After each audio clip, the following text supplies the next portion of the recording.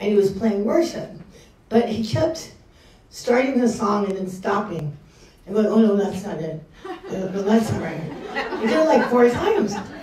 So I was with a friend of mine who's super shy. And she goes, excuse me. She tells the whole group. They all look at her. She goes, my friend leads worship. Could she just do it? You don't ever do that to a musician. Like, you never, like, give that person your instrument and they're going to play better than you. You know what I'm saying? I died 1,000 deaths. But, you know, what was I going to do? And then I thought, well, Jesus needs to be worshipped, so they all may hate me, but I'm just going to take the guitar and lead worship. So I took it and I led worship. Well, it was that my husband was watching me lead worship, and because he was there. And he opened his eyes and he said, who is this girl? And he said I had oomph. That's what he said. That's what attracted him was oomph. Because he goes, he met a lot of nice Christian girls. They're nice, they go to church, but they didn't have oomph. And so I found out later that Bible study only happened once. And the reason why, because the fellow who was putting it on, he was dating a Mormon, and he wanted her saved.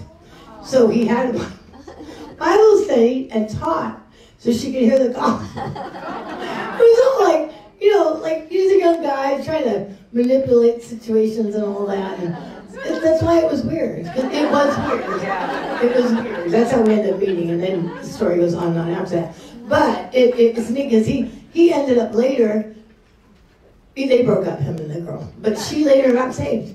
And they ended up being married and serving the Lord together. So, hey, weird things, right?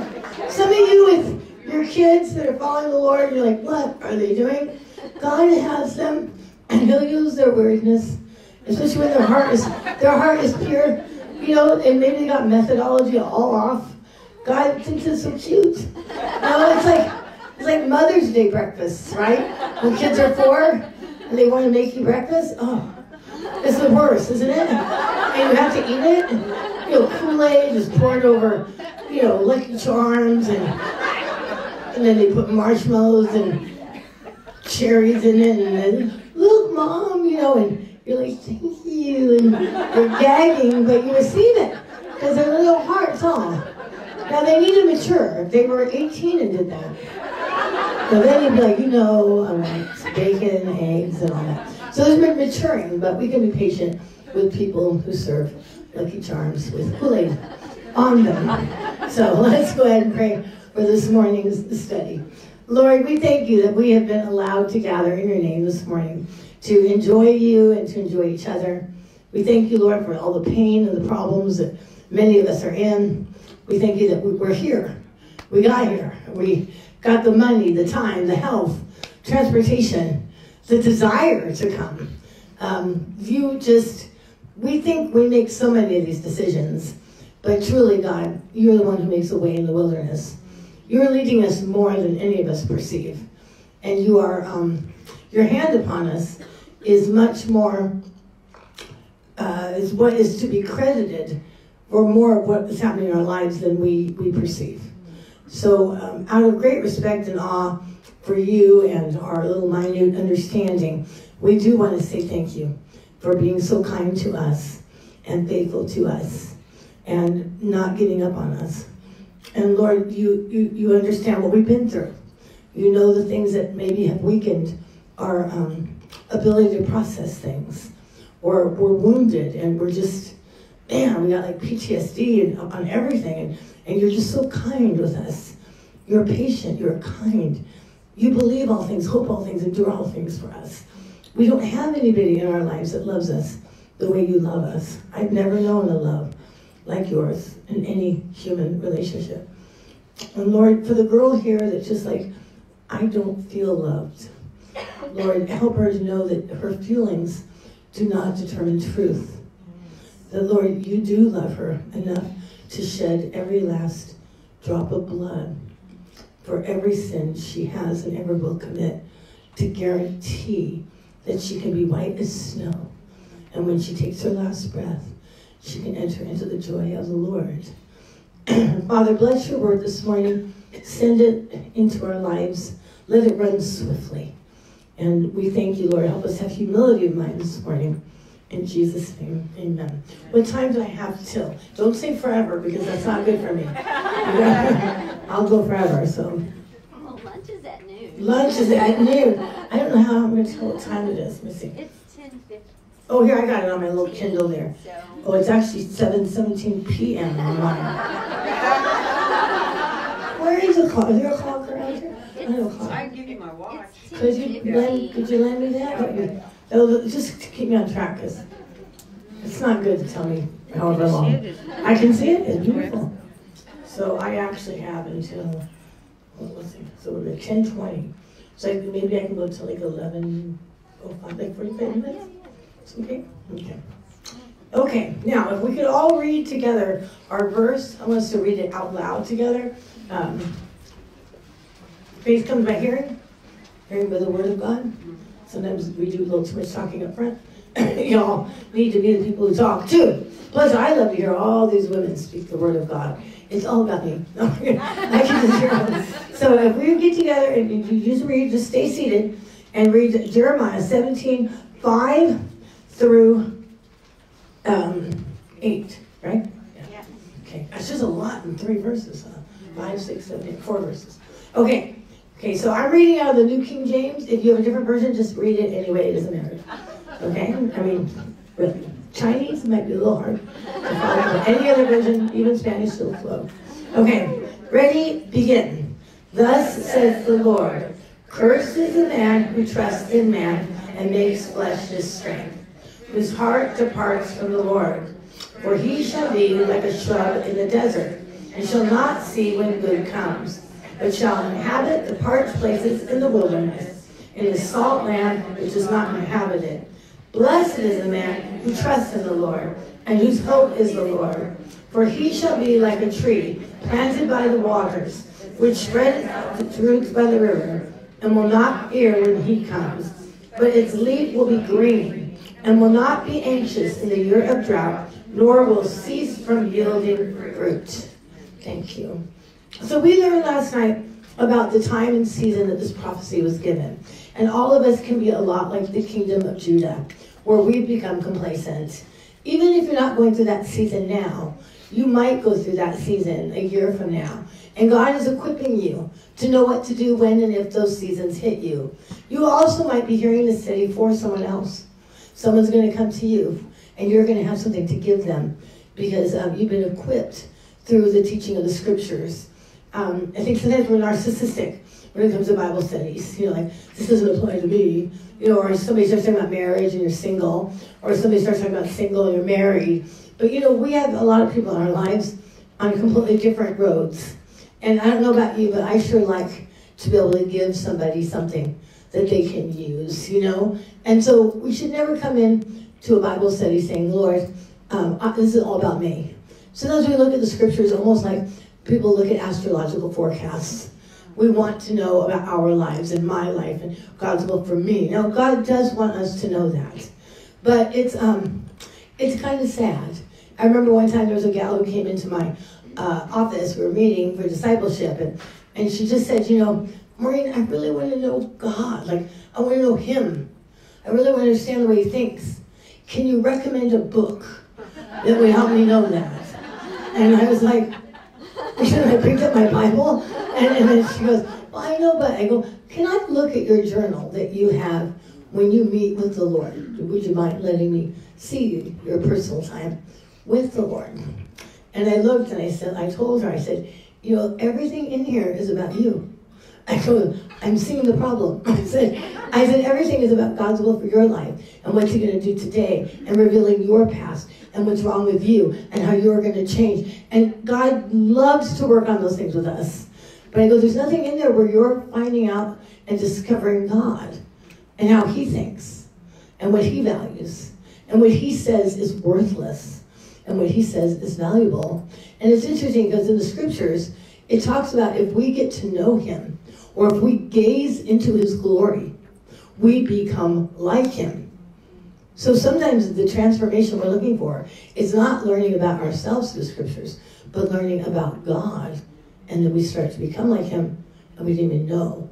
And that's why I wrote, and this is not like by the book, I wrote a book called Knowing God Through the Scriptures to train us a little bit. Because one time I told her, I sent her home, I said, come back in a week. I want nothing about yourself in your journal. I only want things about God that you get from the Scriptures. And we kind of worked on training. And instead of reading something like, I am the way, the truth, and the life, and then writing, God, you're going to show me the way.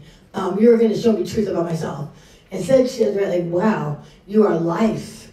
You bring life when there's death in things. Like, wow, you're the way, you're the road. Like, you're actually a path for everyone's life. You have us going in movement. You're a God who wants us to have destination. Like, she started to be able to pull back from her little life and go high into the heavenly places and learn about the God who created her. You do not have to buy the book. But what I'm saying is, in your own, one of the reasons why I wrote the devotional, I told her, I said, you do know you inspired an entire book because you were like so narcissistic. You helped me. Write it. But what it was is to train people. But you don't need that book. But you could do this yourself, where you sit there and say, I'm not going to write anything. I'm not going to look for a command to obey. See, we've all been gone through those devotional exercises. Write down a command to obey. Something that we have this little thing. Love it. It's really helpful. You can do it. But sometimes take a fast from self and just write down things. What do I learn about the Lord through this story? About the way he thinks, about who he is, about his priorities. It's really doesn't come easily because we're really self-consumed, especially in America. We're trained to be that way. So you have to stop and just, even if you read a story about Jesus walking on the water to the ship, asking Peter to come out. We're all into Peter and us and, take me where my feet would never wander. It's all about us. But if you sit there and go, wait a minute, what about him? What do I learn about God from this story? And it'll be a little stretching because we don't do it very easily. But I encourage you to try to do that with the Scriptures. So we learned about the prophecy last night and the time that it was given. And we learned that we could all be going through these things. But we also learned about the Lord that he really wants us to be people who flourish. That it's his heart to see fruit in our lives. That he doesn't want us to be shrubs in parched lands. We are his vineyard. We are his garden. And he delights in walking through the garden and enjoying the green leaves and the fruit that comes from our lives. He delights in that.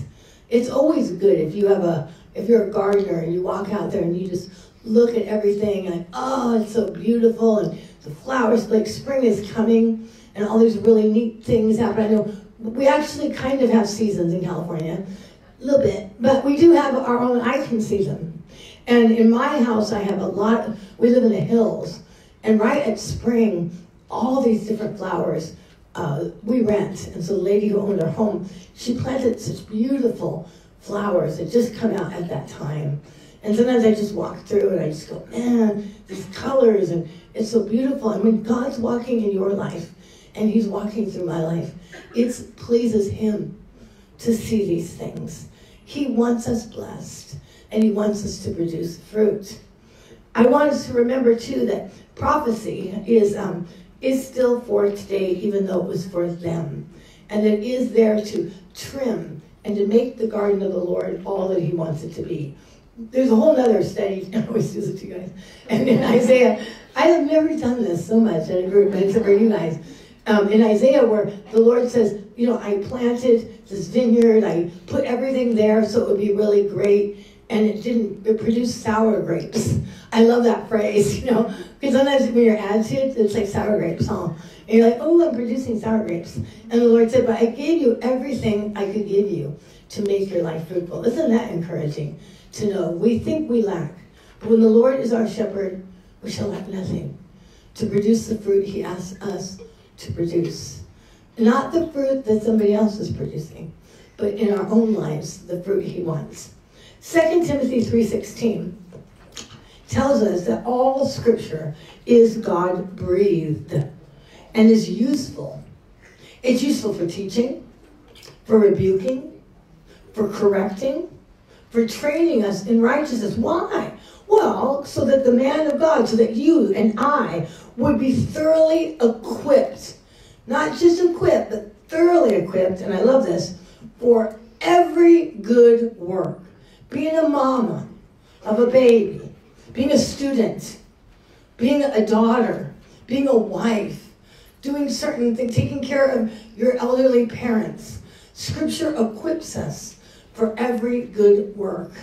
I'm kind of, just talking to the choir here, because most people who pay money to go on a retreat, they know that. They're like, I need more.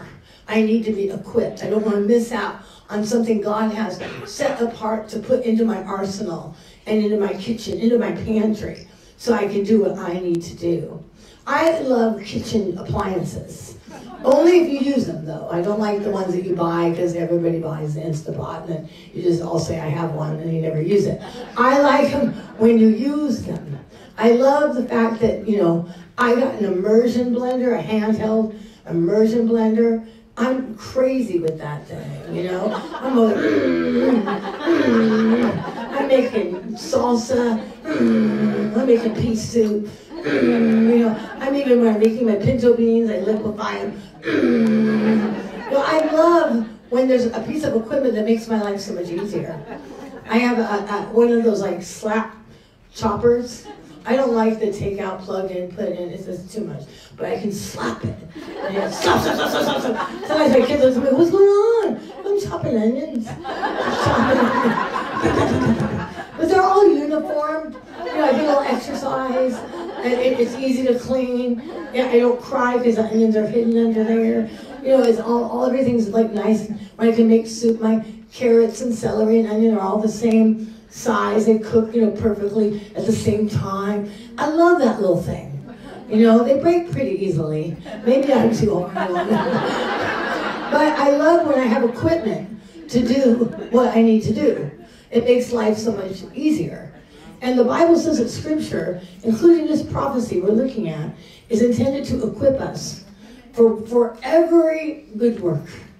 And there's works we get, they're very good in the eyes of God, but we feel very inadequate or not trained, correct? There's some people who just fly through things, and you're like, ugh. Or something comes into your life, and you're like, you want to send it back. I know when I got cancer, I want to say, like you're at a restaurant, I didn't order this. I'm cancer intolerant. Can we just take it back? I didn't want it, I didn't order this. But, things come into our lives we didn't order, but they still come into our lives. And the good news, even as we study this text, is God's equipping us through this text. We're going to leave here equipped for every good work because of the Scripture that we're studying. And that's so encouraging, isn't it? As we look at this text, God tells us it's going to be useful. That first of all, we're going to be taught. We're going to be taught. We're going to be instructed. That means there's things we don't know. Just to let you know, there's things we don't know. And then you have to go into a Bible study knowing that. Even if you're a Bible teacher, if you memorize Genesis to Revelation, you are going to be taught, and you don't know everything. I remember one time I was counseling this couple, which I don't generally counsel couples. My husband and I were supposed to counsel the couple. And then my husband got called out for some emergency. He goes, go ahead. I go, I don't want to counsel a couple. He goes, well, I'm sorry, they're here. They need counseling, and I have to be over here, so you're going to do it. I said, great. So then I'm sitting there going, I'm the boast of my weakness. I can do all things in Christ strength with me. You're like going, if I just pray for him, I'm sure that's better than nothing. Yeah. So, I'm sitting there, ah. So, this couple comes in, and the man and the woman are dealing with some things. And then I told the man, I really think you should read through Nehemiah, because it sounds to me like the walls are really destroyed, kind of around your marriage and around your life, and like kind of learn what it takes to rebuild things that have been slowly decaying, because those walls had immediately been knocked down, but over the years, erosion and weather, it took a long time to rebuild those walls. And so I think you should just go through Nehemiah and see what God speaks to you. And he goes, I've already read Nehemiah. I'm like, oh, that's why they're here. Okay, I can kind of tell the problem. So, don't do that. Don't say I've already heard it. Don't, like, there's a girlfriend of mine recently, she's so precious. And she said that she's been approaching her devotions, and she bows her head and says, Lord, I pray that I read this text as if I've never read it before. And she said things are just dancing off of the page into her heart and her life. And I said, she said, I go in there and act like I don't know the next word. That's what they say to change versions sometimes. If you're used to New King James, switch over to something else. Also, it's an interesting thing to do, is to read a chapter in reverse. Read verse 10, then 9, then 8, then 7. Because you'll see things reading backwards. It's hard to follow flow, but read it through and then read it backwards. And you'll see things you never saw. Or read chapters backwards. Go in Ephesians and read chapter 6, then chapter 5, then chapter 4, then chapter 3. It's a way to kind of look at the word with a fresh take, so that we don't predict it. Sometimes in our mind, we already know what the next word is, and we're arrogant without even meaning to be. We're just get a little numb. We get ear fatigue. I made a CD, and I've done some different CDs, and sometimes you're in the recording studio, and you have to shut it down, because everybody gets ear fatigue. Everything starts sounding the same, because you've just heard the song too many times, and you have to leave and say, we'll come back tomorrow, because our ears have just gotten too used to the song. We're not hearing what we need to hear. So it's important to have that fresh attitude at the scriptures and realize we will be taught. We'll be rebuked. It says the scriptures are for rebuking. And rebuking means really confronting us on things that need change. That, the rebuke is always in love, you guys. The Lord isn't there just to go, oh, you idiot. He's not that kind of a father. He just challenges us, because if we're doing something wrong, it's going to lead us away from all the good things God has for us. And so he's going to sometimes scream if we're going down a river and he knows there's a waterfall at the end of it. He has every right. I want him to scream and yell. Get out, you jump ship. I tell him, yell at me. If I'm not picking up on something, please yell at me. It's also, the scripture is given for correction. And we know that correction is saying, look, you need to get, this is what was wrong. Correction is, this is what is right. This is what you're doing wrong. Now, this is the right way to do it. I'm so glad he does that. I think scriptures are a lot like an orthodontist. He doesn't just show you how ugly your teeth are without intending to straighten them out to make them right. So every time we're convicted by the Holy Spirit, God has a plan to then do something wonderful, new, and straightening in our lives. Embrace rebuke. Embrace correction. And be so happy somebody loves you enough to take you to what your full potential is and not leave you stuck or getting worse and worse in the patterns and behaviors that we've inherited or we've learned or we just do innately because we're sinners. All of that, and training too, all of that's intended to thoroughly equip us for every good work. I think it's a joy that we get away here and know that God is equipping us through Jeremiah 17. He doesn't want us to lack in anything. And as we heed his instruction, his rebuke, his correction, his training, we will be thoroughly equipped. The scriptures will show us things we've never known, show us how to look at and handle things in ways we don't innately do. I remember when I was first saved and I was reading the Bible. I was like, what? I don't do that. That's probably why my life's all messed up, or I read it and go, no way. I talk out loud when I was reading the Bible. What? Who can do that? It was such a high standard. But it was beautiful. I knew it was the right thing. But I'm going, man, you're going to take me there? Me? I'm such an idiot. I can't believe that you really are going to take me there. I remember so many years after being saved, I was at work one time, and somebody was telling a dirty joke or something. And they said, oh, don't say that, Maureen. She can't handle that, she's so pure. And I'm like, oh, they think I'm pure. I was all happy. And oh, me, I knew who I was. Wow, they're I'm changed. I'm becoming holy as he's holy. And, it's so exciting to know that he changes us like that. The scriptures really do tell us what's wrong and confront us And I'm so glad that he's sending his word this weekend in here. I want to remind you, too, it trains us. And training often involves hearing the same thing again and again. Don't ever grow weary of hearing the same thing again and again. It's very easy to forget things we've heard over and over, or we didn't use that truth for a really long time, and it's good, it's ingrained, because it pops up when we need it. So let's look at this first part of the prophecy for God's people and for us in Jeremiah 17:5. Now we're starting with the cursed. Thus says the Lord, cursed is the man who trusts in man and makes flesh his strength. Cursed is the man whose heart departs from the Lord. Verse 6 in Jeremiah 17. For he shall be like a shrub in the desert. He will not see when good comes, but shall inhabit the parched places in the wilderness, in the salt land which is not inhabited. So first and foremost, it says, cursed is the man who trusts in man. If we are people who put our trust in man, the Bible says that we are cursed. And that curse means not blessed. It means a frustrated life. It means you're going against everything the Holy Spirit wants you to do and to experience. You know, if you fight against God, he's going to win. And you're going to waste a lot of energy. You know, it's always better to say, you know, Lord, I don't think I can do this. I don't know how to do this, but I will do this. There's a great power in the word will. If you look through the book of Psalms, it's a lot of will. I will lift my eyes to the heavens. I will serve you because I love you.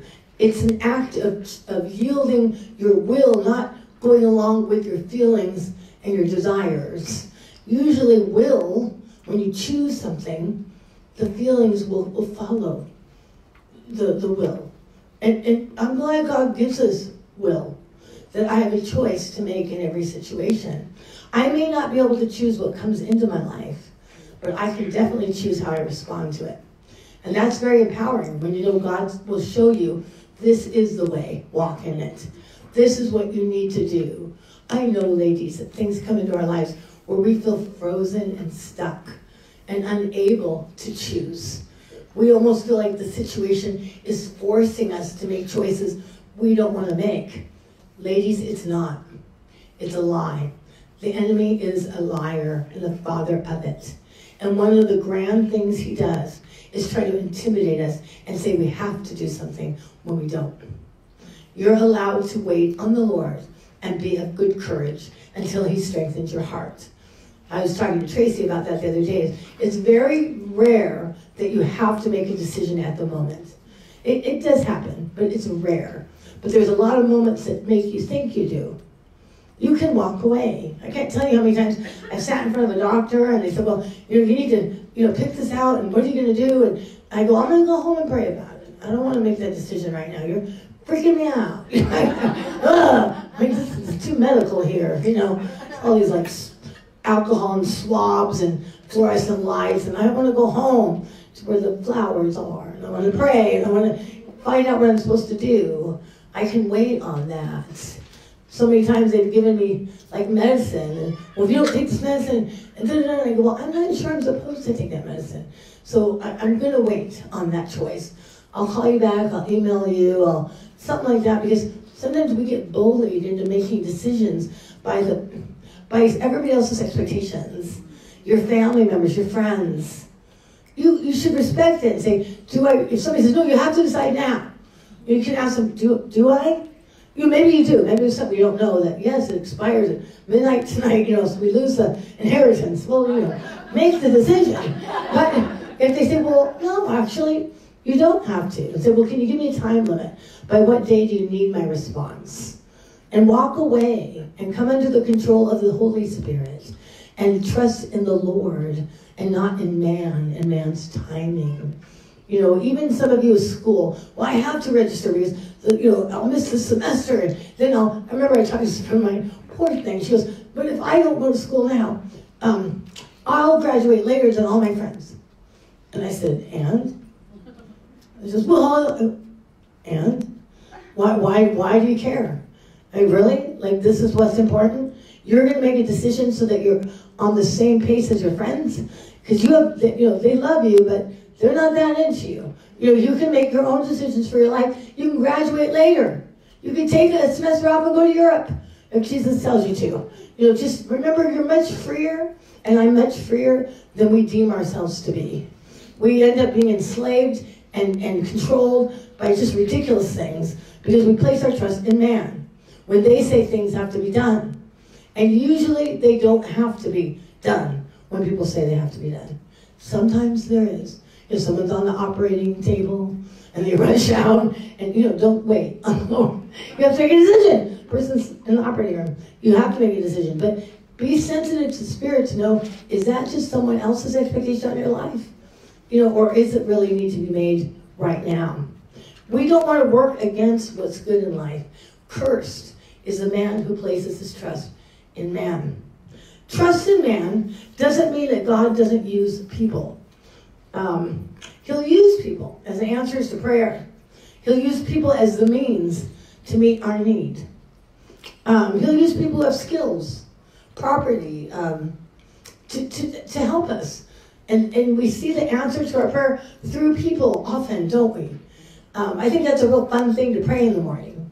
Lord, I pray I would be the answer to people's prayers today. Sometimes when we're moved to do something, it's a prayer they prayed, and God wants to do it through us. And, when that happens to us, somebody does say, oh my gosh, I can't believe we just did that. And I just prayed about that this morning. And it's so neat. Everybody's all flowing in the flow of the Spirit. It's not cursed, it's blessed. And it says, curses man who trusts in man. See, God made people to often help people. We have doctors, mechanics, nurses, teachers, parents, pastors, bankers, husbands, accountants, consultants. We have a lot of people that we use to help our lives flow the way they're supposed to flow. God uses people in our lives, and certainly we can look to them. And certainly we can trust what they say. And we can see how they might play out in a time of need. But God's not talking about just the simple trust enough to hire someone. Or, I'll have you be my doctor or do this surgery or anything like that. He's talking about not the trust enough to recommend them to someone. This trust is a word that means total confidence. Just absolute abandonment to this person's place in my life. They are absolutely responsible for the things that they're doing, and I'm putting my whole life into their hands and trusting them completely. If we look to people this way, God warns us, we will not be experiencing a blessed life. We will have a cursed life. We must guard our hearts when we're looking to people in times of need or trouble. I know that, I need a lot of help. I've been through a lot. Times that I'm more vulnerable than other times, sicker. Other times I need help doing a lot of things. And I need people to help me. But I remember I asked the Lord so many times that I wouldn't look to the people of my church or my husband or anybody and expect them to perfectly meet my needs. Because I will have a cursed life. I'll be angry at people. Why don't they know what they're doing? Why don't they read my mind? Or I'll push away the very help I need because I'm putting my whole trust in people. If you put your confidence in people, we push people away and we lose the relationships that we need, that God wants to use to support us. We put too much on them. Have you ever had somebody do this to you? It is suffocating. And it's like you run the other way because you know that they have you like too high on a pedestal or too short of a leash in your life. And you're like, don't do that to me. I tell people, don't put me on a pedestal. I'll get knocked off and it hurts. And it's your fault. Don't do that. Don't, even when somebody's consistent or faithful, or we thank them for how much they help us, our confidence is not put in those people. People can become idols in our lives. And I've thought about it. I looked at my husband and I told him, I said, now don't be like dying of a heart attack, because I need you. Yeah. So don't be doing that. Just, I need you because I have cancer. So just don't even think about getting sick or in a car accident. Don't do that. You know? But in the back of my mind, he could have a heart attack and he could die. And I remember I said, well, Lord, if that happens, just like you provided my husband, you'll provide somebody else if I need people help. Because I'm looking to the Lord to provide. I'm just looking to the people as he provides them. And he knows, you guys also, you think you know who is supposed to be the person that God uses, and oftentimes it's someone you would have never picked. And it's more suitable for that season of your life and what you really need from the person. I'm a little bit of, I like to be alone, a little bit of a hermit.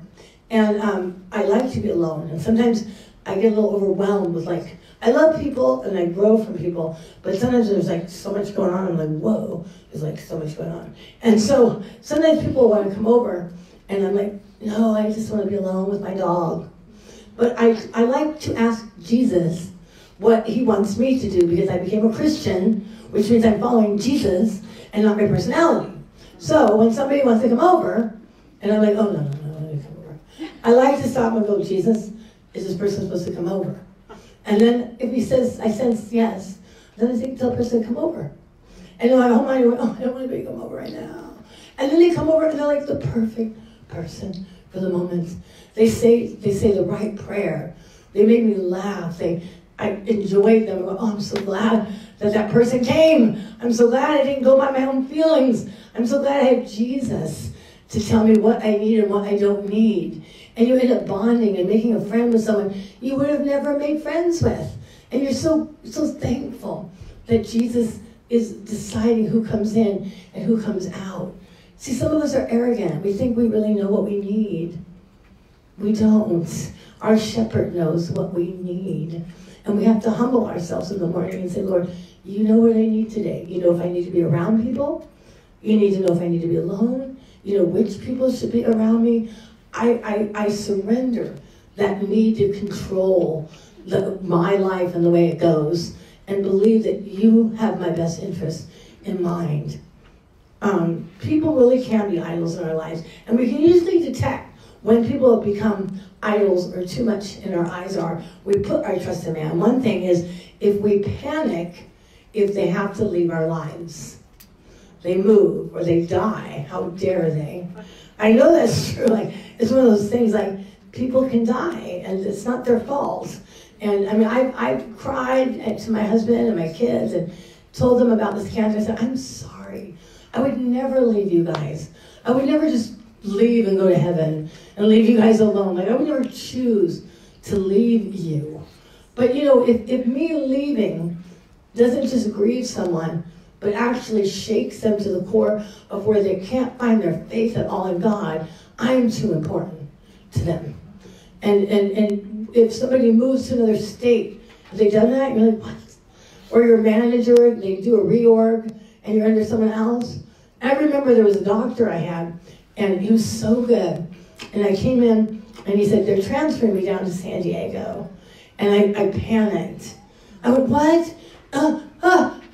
No, you can't leave. And the Lord said, you put too much confidence in the doctor. Look at the way you're reacting.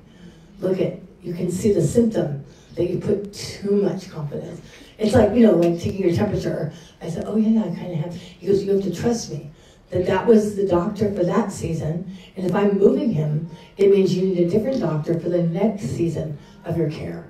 I'm moving people around in your life because I love you and I know who you need and who you don't need in your life. Also, if somebody does or says something that doesn't work out and you're really mad at them in a really horrible way, that means you put too much trust in them, or you can't forgive them. I'm sorry, do you have some water? Just a little sip would be awesome. That's okay, don't be sorry, I'm not even slightly offended. Realize I have to do this. I should bring one up here. If you are unduly, you lack mercy for someone when they get something wrong, you put too much confidence in them. It doesn't mean you can't be disappointed or say, why'd you do it wrong? But if it's like, rage, thank you so much, you might have put too much confidence in that person. Thank you. Also, if they suggest something and it doesn't work out the way that we want it to work out, we put too much confidence in them. This can happen. We can put our trust in man without even realizing that we've done it. That's why in Jeremiah, it's written to God's people, not unbelievers. It's written to believers that put their trust in man.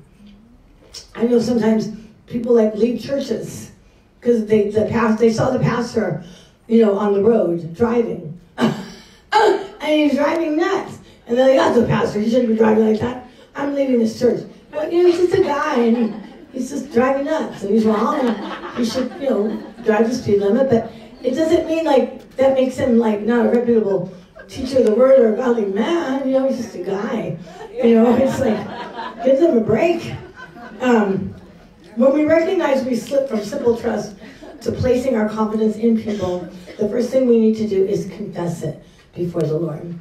And say, I'm doing this. I've done it. I'm wrong. I see it. Your scripture just corrected me, rebuked me, and showed me. And confess, the word confess means to agree with. It comes from fes, which means to speak, and C-O-N means with. So you speak with, you agree with. That's why when the Bible says confess with your mouth. Profess is to speak out loud. Confess means to agree with. So you're agreeing with God. You're saying, okay, I see it. I've been really hard on my husband because I just expected him to be perfect, or my best friend, they didn't, meet my needs, or the waitress didn't serve me when I thought they should have, just arrogant. Just we're too confident in people. And apologize to the person if you put too much pressure on them and they've seen it. Say, I'm really sorry. I've put too much expectancy on you. And the Bible says that our expectation comes from the Lord. And say, I do trust you. And you're a great friend, and you're being used by God greatly in my life. But I think I've been leaning on you too much and getting frustrated. And that isn't your fault. That's mine. I've been putting my trust in you instead of just trusting you as a friend as much as you can, being led by the Holy Spirit. Please forgive me. And let me know if you feel that pressure from me. Let me know, and I'll try to redirect that. And then redirect that confidence to the Lord. Say, lift your eyes to heaven. Psalm 118, verse 7 says, the Lord is for me among those who help me. Do you love that verse? When people help me, that shows me the Lord is for me. So when there's people helping us, the Lord is for me. Psalm 118, verse 7. He's among those who help me. So the Lord is doing that with people. That's why we don't put our confidence in man. It says, therefore I shall see my desire on those who hate me. Verse 8 of Psalm 118 says, it's better to trust in the Lord than to put confidence in man. It is better to trust in the Lord than to put confidence in princes. The Lord is for us among those who help us. I love that. He sets up connections. He has people move in your neighborhood. He has someone join your church. Someone gets hired at your job. Some person's in your class at school. And he sets these things up. And you're just amazed that he does that. And he not only does it for you, but he's moving you to be around people to meet their needs as well. God uses people, but we must never trust in them, only in the Lord. It says in Jeremiah 17:5, it says, not only curses a man who trusts in man, but makes flesh his strength. This means we lean completely on that which is temporary. We actually just start building on temporary things. The flesh represents that which goes back to the earth. It's here now, our bodies are here now, but all of this is going to decay and go into the earth. I remember we were shopping for caskets for my mom or whatever, and we're walking through, and my brother leans over and goes, that one has a 30-year warranty. That one has a 25. Why? How would you know whether it passed the warranty? I go, I don't know. That is weird. She's like, is there a warranty on the casket? And we're just we all go back to dust, either way. And so we have to remember that all that's of the flesh is very, very temporary. Man is here today and gone tomorrow. Remedies that work today might not work tomorrow. Fleshly things, sometimes God uses something, but he doesn't the next time. I remember going through all kinds of trial drugs and different things, and, I just can't put my trust in any of those things, because, one day they can work and another day they can't. Or you have some weird side effect, and you're like, ugh, I never want to see that again. And laws and advocates, they change, don't they? You're protected by a law in the land, and it gets overturned next year, and that law will not protect you. So we can't even put our confidence in laws. They can change in a moment. Anything from the flesh and the world is temporary. So even though God might use it temporarily, we're cursed if we put our total confidence in those things. Psalm 33:16 says, no king, Psalm 33:16, no king is saved by the multitude of an army. Even if he has a multitude of an army, that's not what saves him. A mighty man is not delivered by great strength. Verse 17 of Psalm 33. A horse is a vain hope, an empty hope for safety. Neither shall it deliver any by its great strength. God's people had to know that their king, their army, and their horses were not going to save them. And especially in this situation, because God was not going to let them win. He was going to have them be taken captive. He was going to let them lose from a worldly perspective, but he was just guiding his people to a place where they come back to their first love. Sometimes we have to lose things to find things. We have to have great losses to realize they really weren't all that we thought they should be, to find the things that we would have never looked at if we still had those things in our lives. How many of a single girl holds on to a relationship when God's like, you let it go. I have somebody better for you. And on their wedding day, they bow their knee and say, thank you for taking him out of my life. That old story where a dog got that bone, you can't get it away, right? But if you bring them a steak on the bone, they let go of the bone, because now they got the meat and the bone. And that's what God says, drop the bone, I'm giving you the steak. Just drop it. I have something more for you. I have meat on the bone for you. God was their strength, and he is ours. We can prepare our horse and have people on our side, but our confidence has to be in the Lord. We still go to the doctor. We take our medication. We carefully manage our money. We do things with wisdom, because by wisdom a house is built. By instruction it's filled with precious and something substance. We do our part, but our confidence isn't in our obedience either. Our confidence is in the Lord, because we don't see how it's going to play out. And I don't think we'd do very well if we knew how. It's hard for the moment. I'm just thinking about the future is like way too much for me. Like this afternoon's too much for me. Just right now we're here in a room, we're enjoying the word. It's nice, isn't it? So let's enjoy it and be where we are. And he's our confidence. Proverbs 21:31 says, the horse is prepared for the day of battle, but deliverance is of the Lord. We do our part. We prepare for an interview. We go to school. We do everything we're supposed to do, but we don't put our confidence in those things. We do our part, but we'll be cursed. We have to lift our eyes and know that deliverance is from the Lord. Verse 5 of Jeremiah 17 continues and said, whose heart departs from the Lord. And it's a heart issue that happens. We often slowly wander. We know that line in that song, prone to wander, Lord, I feel it. Prone to leave the God I love. That's such a sweet line. We're in a place of humility, not always going, I'm committed and I'm, remember Peter, I'll die with you in less than 24 hours. I don't know the guy. It's just lay low on the boasting. be a little more on the boast in your weakness. I'm capable of falling. I could commit adultery on my husband. I could fall away from the Lord. I could become an addict. We could do anything because we have this sinful nature that has all kinds of wonderful, horrible things in it. And so we have to be humble in the morning. And it makes us merciful to people too, you guys. If you guys are always cutting everybody off, you just, oh, how could they do that? You got some heart. Your heart is departing from the Lord. Your heart is puffed up and taking confidence in itself. Where is our trust and affection?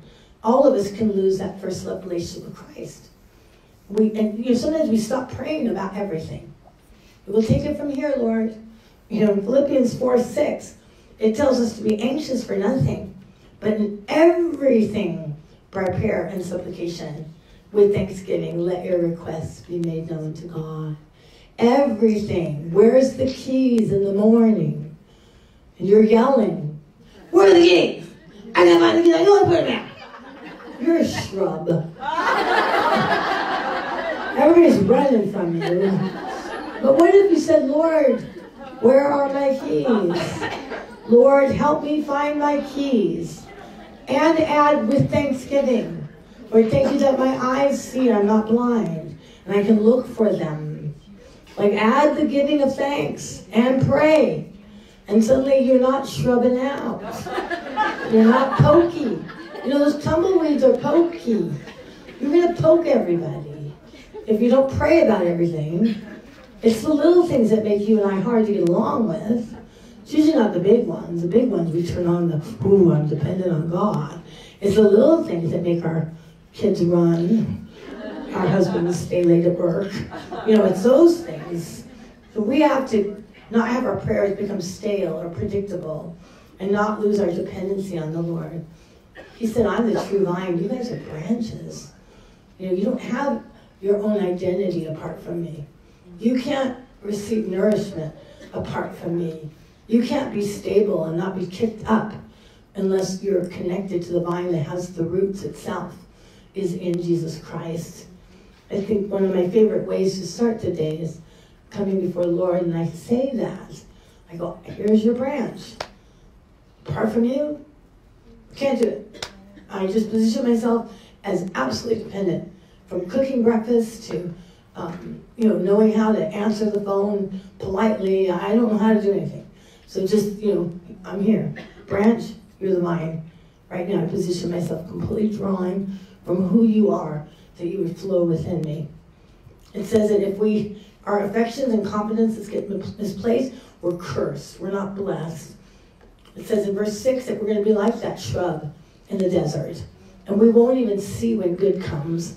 We're going to inhabit parched places in the wilderness. That means nobody is there. It says in the salt land, it's not inhabited. Nobody wants to be around you. You don't want to be around you. I've been there. You all been there? Like, I don't like me. And you can't get away from you because you're in you.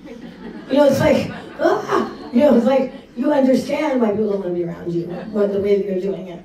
You don't want to be a shrub in the desert by being someone who has your confidence in the arm of flesh, people, the way you think things should happen. Ladies, I love the fact that we're women and we're planners. If we weren't planners, there wouldn't be clean underwear, fresh milk, right? Eggs, paper towels, right? There would be bologna. I don't know what would happen, but it would be terrible in the world if we weren't here. But there's a fine line of being a woman who plans well and keeps things in order versus controlling and expecting things to go because you're such a great planner. That's arrogant. Confess it as sin and say, Lord, I'm sorry.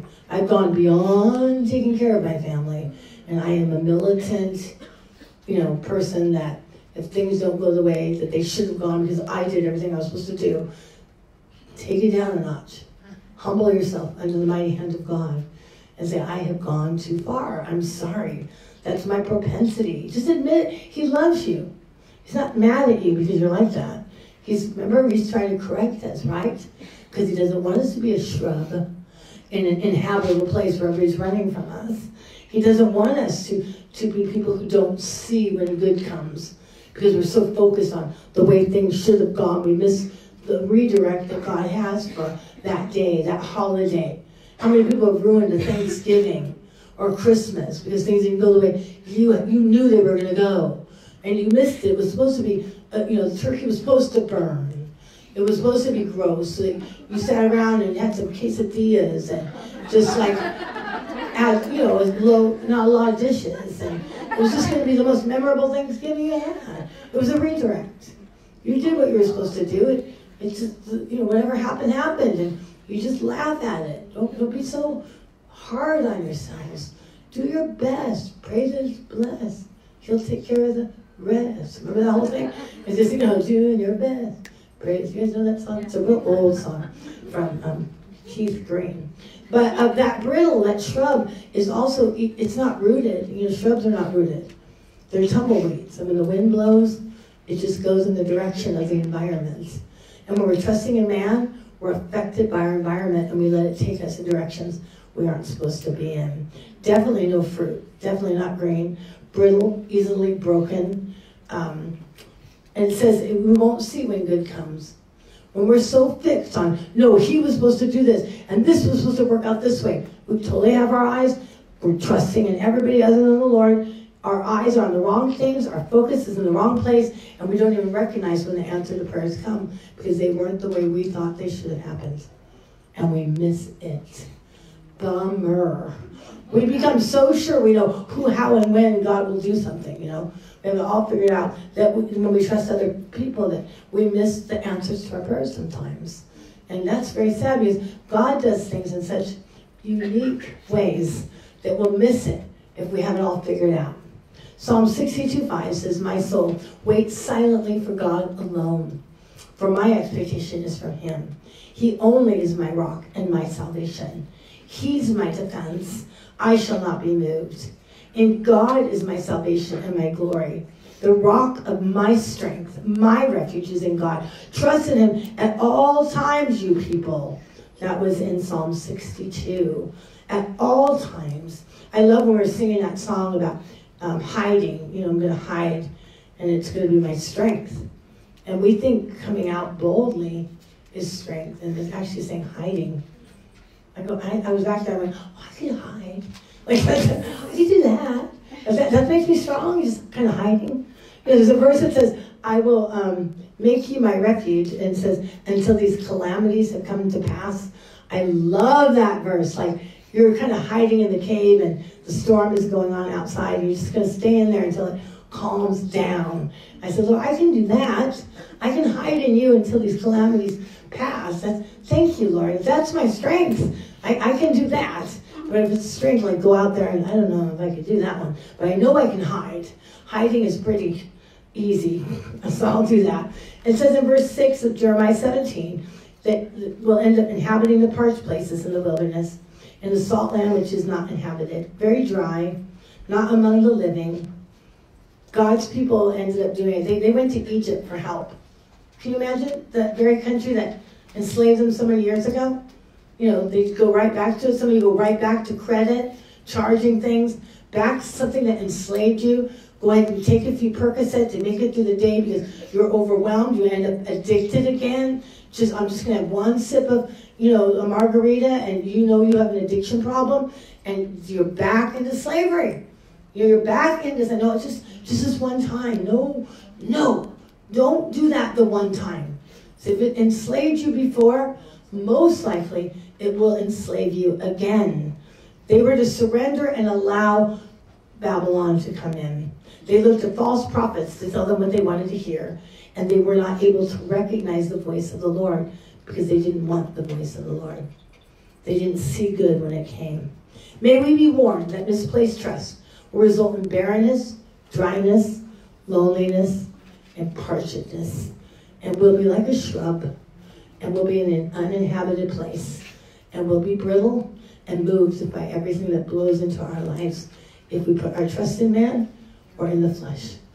Lord, we need this help because it happens very easily in our lives.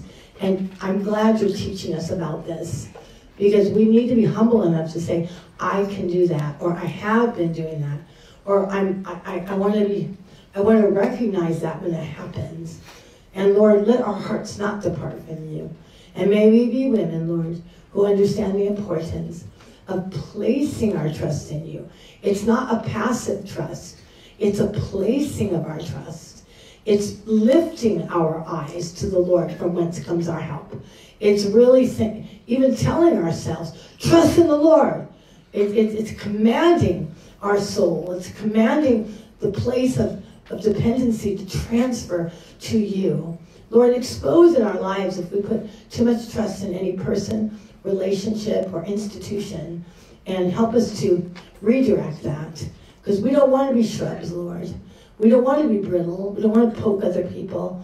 We don't want to live in an uninhabitable place. And so thank you so much for this teaching. It's very helpful. Thank you for putting it in the book of Jeremiah for us. In Jesus' name, amen.